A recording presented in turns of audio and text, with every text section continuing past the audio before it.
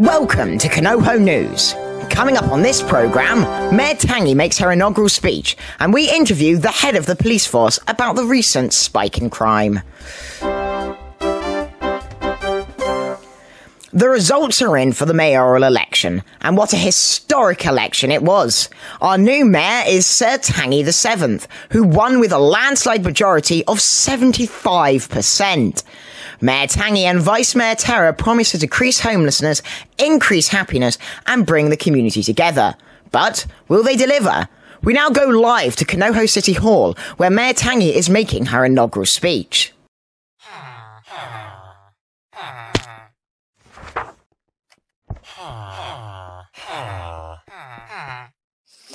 Hello, great citizens of Kanoho. I am your half-mayor, Sir Tangy the 7th. I thank you and would like to congratulate you for voting me in by a landslide. I hope that I can live up to all of your expectations. My first decree as mayor is to get rid of the law against train noises. Feel free to make them as you please. Thank you for listening and enjoy your next 24 hours. I will find you. We have just received breaking news that a resistance group has already formed and taken to the streets. Who are these people? What has the mayor done to upset them so early into her term? Let's see if our anonymous member of the resistance can cast some light on the situation. So I wasn't too happy with how the mayoral candidate was controlling Kanoho, and I felt something needed to be done about it. Whether it be me, for the people, with the people, I wasn't quite sure, but I knew that the mayor had to go down. What are the resistance's plans? Will this usher in a new age of violence for the city? We do not know. However, they have purchased an attack helicopter, a foreboding sign of what's to come. Anyway, back to our scheduled stories. Another group who's taking Mayor Tangy's rise to power badly is mayoral candidate Mr. Thonk, who after the crushing defeat of the election established a cult, setting up a church in the mall and multiple religious sites around the world. As is with most cults, the Thonk cult has a dark secret, and in a complete burst of hypocrisy, is suspected for animal abuse. These allegations were made after a normal inspection at Thonk Schools for People with Square Brains discovered a secret basement. Thonk has since retreated into their home, erecting disturbing mannequins donning masks of their face in every window. We now go live to Thonk's house, where a SWAT team is preparing to infiltrate the building. There have been reports from this neighborhood of screaming coming from this house, so we decided to check it out. Excuse me, KPD here. Can you please open the door? We don't negotiate with ferrets. Go, go, go, go, go, go, go, go!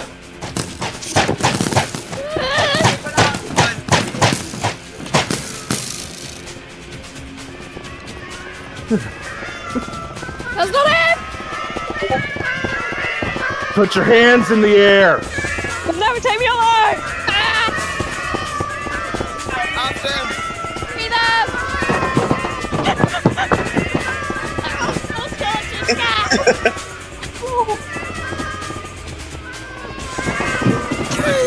There's too many cats! I can't find them! There's cats everywhere! He's got away. I think we've lost them. In other news, residents of local town Uwuville were recently startled by the sudden appearance of a mountain near their marketplace. The mountain appeared overnight, and there isn't believed to be any casualties.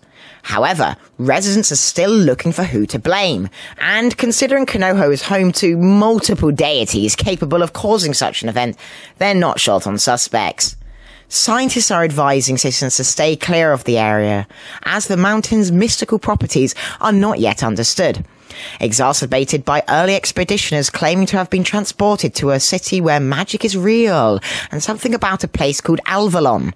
This hasn't, however, stopped Kanoho's industrial magnates from establishing outposts in the area to exploit this new fountain of resources.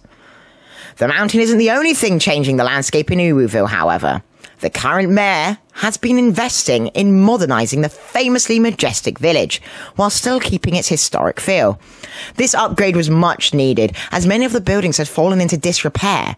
We now join the mayor of Uvam himself, Little Twig, who's on location at one of the construction sites.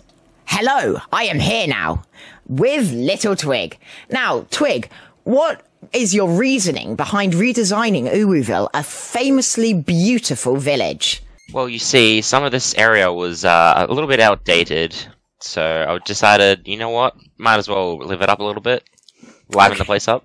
Okay, fair enough. Did you design these new buildings and this new landscape yourself? Yeah, I've built everything by scratch, no help needed. Fair enough. So, do you have any plans to expand Uwuville further past its borders in the future? Probably, but it's a little bit top secret for later on. Oh, top secret. You heard it here first, folks. Well, thank you for spending some time with us, Twig. Kanoho City has experienced its largest ever growth in population during the last few months, but this has also come with an increase in crime rate. With the police force proving more and more inadequate, potion dealings have become commonplace in the back alleys of Kanoho. The police have issued a warning about reality collapsing potions, a positively preposterous potion which has become most popular with potion junkies. We now join Terra, who's with McRev, ex-mayor and head of the police force. Indeed, I am here with McGrevs outside the police station. So, McGrevs, what are you doing to quell the rampant, growing crime rates in Kanoho? I am issuing warnings about the laws and trying to make sure that everyone is obeying them. And in case we do have some disobedient little people, then we will be haste to send them to the prison. Sounds reasonable. And what do you have to say to citizens in possession of illegal potions?